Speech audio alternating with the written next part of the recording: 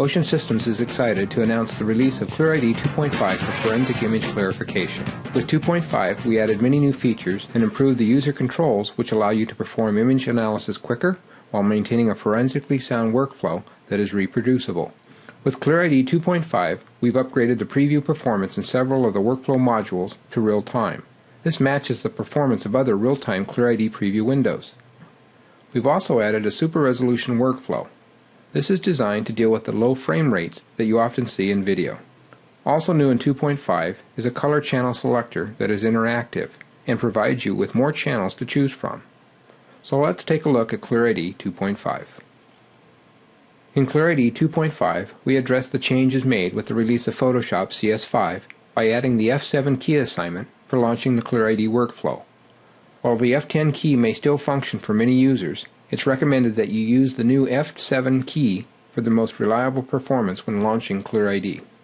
The next update we made was in response to how Adobe Photoshop CS5 interprets Tiff images that have alpha, opacity, or transparency channels. These images can come from various places, including images that were scanned, exported directly from DVRs, or images that were created with older versions of DVR decoder prior to version 2.52. When using Photoshop CS5 to view these images, they may appear as a checkerboard pattern with no visual information. Although you can quickly drill through the Adobe menus and make the adjustments to deal with the checkerboard pattern, ClearID 2.5 provides you with two simple solutions. First, ensure the image or images is the proper format by importing them into the Photoshop with the upgraded ClearID function, Import Images as Layer Stack. This is located under the Photoshop file scripts. Importing images this way will now remove the alpha channel upon import. Using this method, we'll also assign a hash value to each image. The second option is to import images into Photoshop from the Adobe Bridge.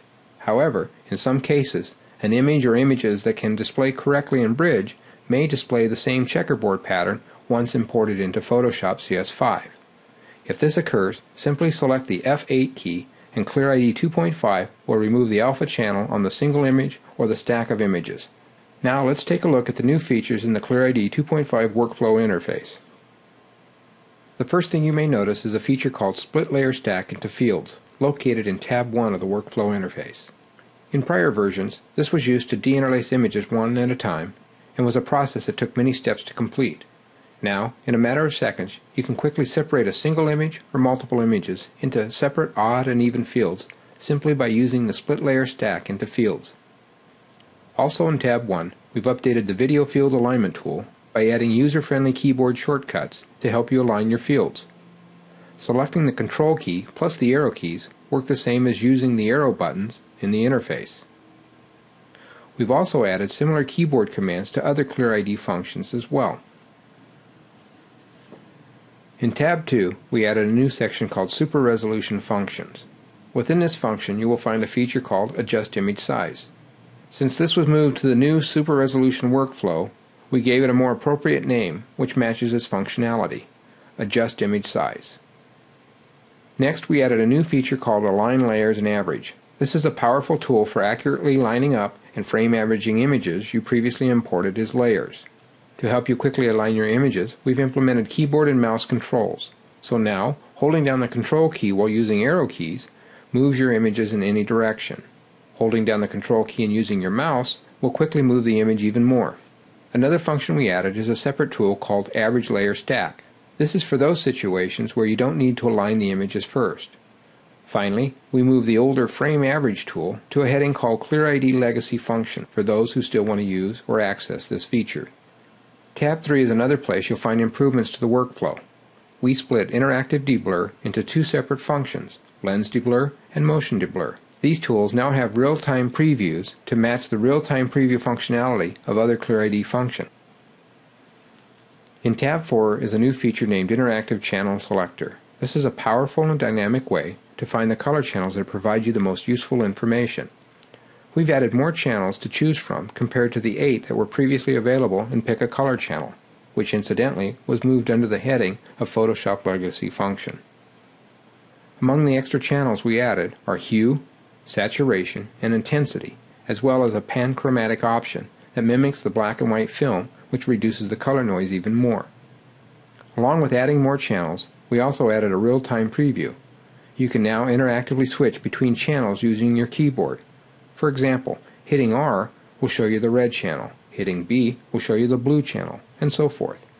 And when you want to compare between the two color channels, simply press your keyboard spacebar and it lets you toggle between your last two selections. You'll also find two new contrast options. These are expanded contrast and inverted contrast. Expand contrast is an auto feature that is similar to dragging the ends of your histogram edges within the Photoshop levels. Invert contrast does what the name implies. This can be useful for getting additional details from your images. There are a lot of new features here, so we recommend that you refer to the user's guide to learn more. From the outside, everything may look the same, but 2.5 has also upgraded the performance of Pattern Remover. This is one of several processor-intensive ClearID Fourier transfer tools that we upgraded to real-time preview.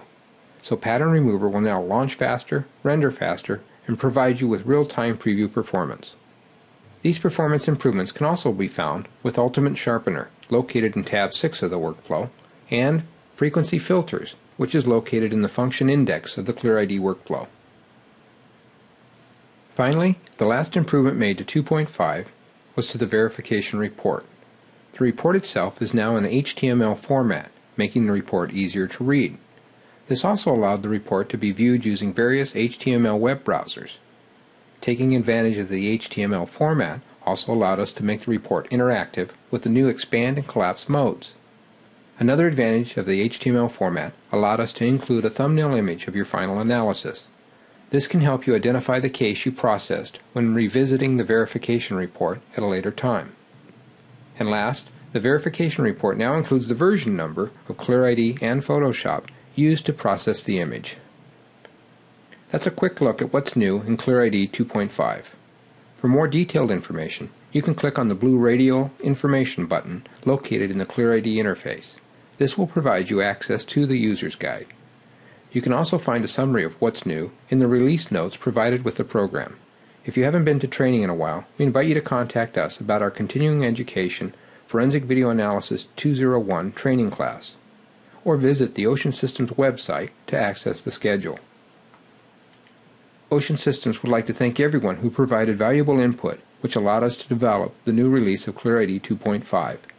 We feel this is a significant upgrade and will allow you to get better results in less time.